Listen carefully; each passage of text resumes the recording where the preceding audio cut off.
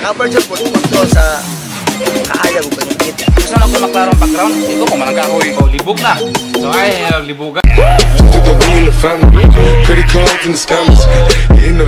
Unsa puling aperture? Isa ni sa exposure triangle, remember? Shutter speed, aperture, ISO. So, kung imong hilaptan ng shutter speed, connected mo silang tanan, maapektuhan ng exposure triangle. So, nara po kay adjust. So, libog na. So, ay, libuga. Aperture lang sada. So, kung nakasabot na mo sa shutter speed o kung ilang applications, masayo ng aperture. Ining mirrorless, ang aperture is nasa lens. Nasa lens ang aperture. Unya, amo nang ma-adjust diri sa settings. So, makontrol na mo na 1 to 22. Ang aperture sa real life na application, amo na yung ginagamit if na may kuan kanang need nga maklaro.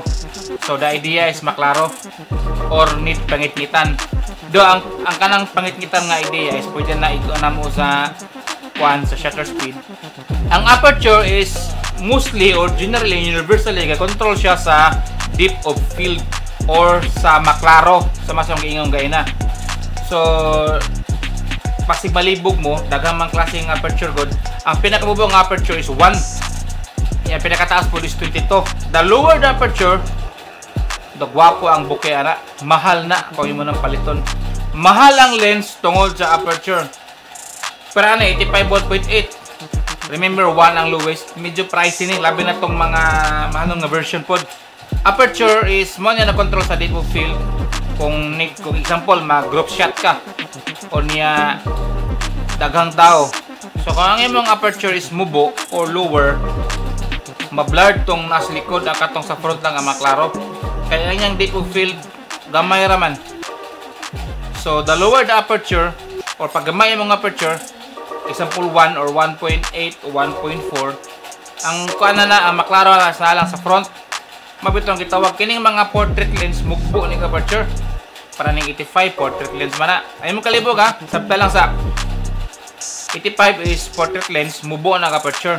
Ang wide lens kanang wide kuha ba tag-as ng aperture. Kay pang group shot man na, pang bukid mga sister ako picture og bukid niya aperture nimo is 1. Ay maklaro ni blurred ang bukid. Ang lens nimo nga gamiton ko mo need ka mo capture og mga kanang group shot is mga wide lens nga tag-as og aperture. So balik ko.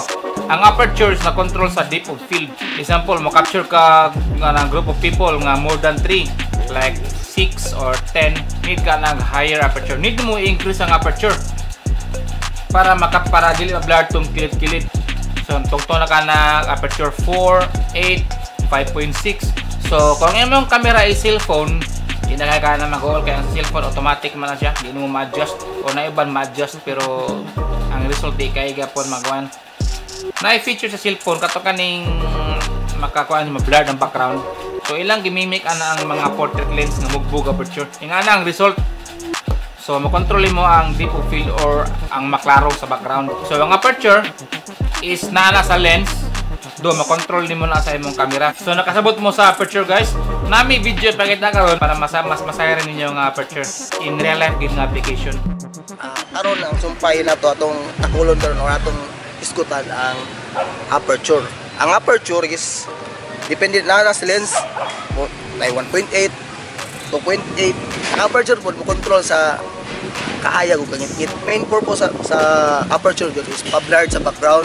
Kung gusto ka pakita sa background, tasan mo aperture. Kung gusto ka pa-blurred, mubuan nimong aperture. Likely karon makita man ninyo sa background na makita man gyud kanit.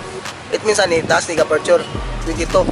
Ani katong gayon na makita niyo yung sample kung ikuha gayon na makita niyo blurred ang background. So it means ito 1.8 prime lens.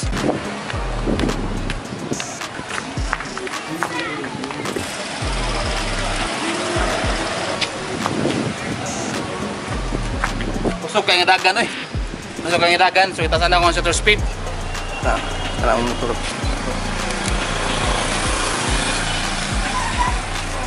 Basta kusog ka dagan, tasan niya mo shutter speed mga dude.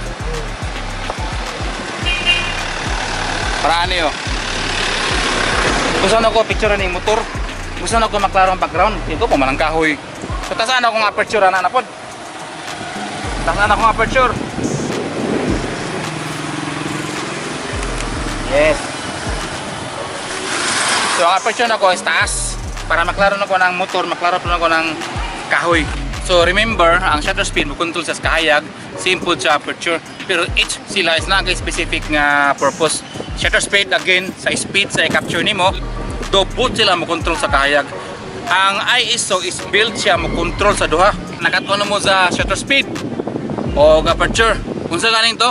Na kung naman nalimtan, comment down below. Kung naman nalibugan, comment down below lang gapon. Kung naman pangutana, comment down below gapon.